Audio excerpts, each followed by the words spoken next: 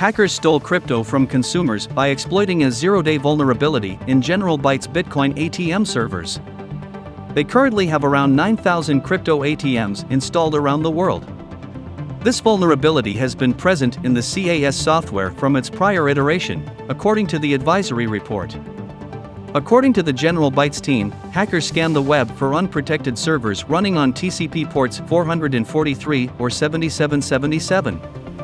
These ports are used by all servers hosted by General Bytes and DigitalOcean.